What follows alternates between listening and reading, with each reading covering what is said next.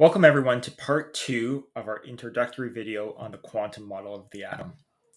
If you haven't watched part 1, please go back and start there because we're just continuing the same lesson here that we began in part 1 of the video. We left off describing the second quantum number, and now we're going to move into the third quantum number, which is called the magnetic quantum number, which is given the symbol m with a subscript L. So note that L was the symbol for the secondary quantum number. So we'll see that these two numbers are related. One way of thinking about the magnetic quantum number is that it describes the orbitals which are available at a given sublevel. So note that it is in reference to a specific sublevel. Another way of thinking about this quantum number is thinking about it as describing the different orientations that are possible for every sublevel type. The allowable values for m sub L are the integers ranging from negative L to positive L. So once again, the magnetic quantum number's values depend on what sublevel we are talking about. So for example, when L is equal to 0, remember that is an S-type sublevel. There's only one possibility, m sub L is equal to 0. What that means, there's only one orbital available at this sublevel, or another way of thinking about it, there's one orientation at this sublevel. As I mentioned in the previous video, and when L is equal to 0, or an S-type sublevel, that is a spherical shape. So if we think about it in terms of orientation, makes sense. A sphere can only have one orientation because it's symmetrical. So we see here the connection between L and ML. If we move to L is equal to 2, the possible values range from negative L to positive L. So as a result, we have 5 possible values: negative 2, negative 1, 0, positive 1, and positive 2. So that means when L is equal to 2, which was a D-type sublevel, there are 5 orbitals at this sublevel. And recall, an orbital is the term that we started off with here, is that an orbital is the region in space where we're likely to find an electron. So that means when L is equal to 2, there are 5 distinct regions that can hold electrons. The final quantum number here is the spin quantum number, m subscript s. Each electron in an orbital exhibits what's called a magnetic moment or a spin state. And specifically, every electron within the same orbital is going to have an opposite magnetic moment.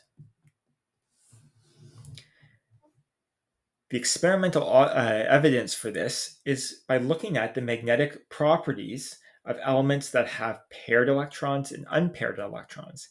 And it turns out that elements that have unpaired valence electrons exhibit some unique magnetic properties due to the fact that their magnetic moments don't cancel out. So we'll talk about that further in class. There are 2 allowable values for this spin number, and they are opposing numerical values, positive 1/2 and negative 1/2.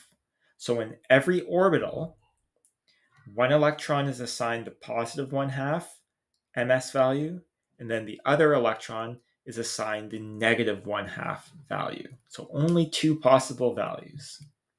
There's an important principle in physics and chemistry called the Pauli exclusion principle, and it states that no 2 electrons in an atom can have the same 4 quantum numbers. As a result, this limits the number of electrons that can share an orbital to 2. So if you have 2 electrons that are at the same main energy level, are in the same sublevel, and are in the same orbital, they're going to have the same first 3 quantum numbers. But because they're in the same orbital and electrons in the same orbital have to have opposite magnetic spin states, one of those electrons is going to have a positive 1/2, one's going to have a negative 1/2. And now you've used up the possible values, so there's no more room for any electrons. So this spin quantum number limits the number of electrons per orbital to 2. Now let's summarize this and put together an electronic structure of the atom. The electrons themselves are most likely to be found in these three-dimensional regions called orbitals.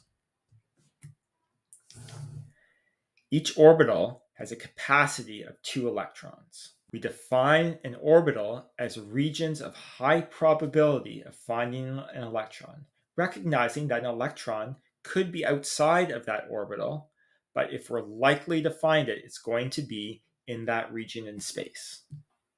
All the orbitals that have the same energy make up what's called a sublevel. And we described 4 sublevel types for the known elements. An S-type sublevel, when L is equal to 0, has only one orbital available, and we saw that with the magnetic quantum number. A P-type sublevel, L is equal to 1, has 3 orbitals available, and so on and so forth. Since each orbital can hold 2 electrons, this gives a capacity for every sublevel type. So every S-type sublevel has a capacity of 2 electrons, and those 2 electrons are found in one orbital. Whereas an F-type sublevel, and every F-type sublevel, has a capacity of 14 electrons, found in 7 distinct regions in space, or 7 orbitals. And finally, we group those sublevels together in terms of energy levels, in terms of their average distance from the nucleus.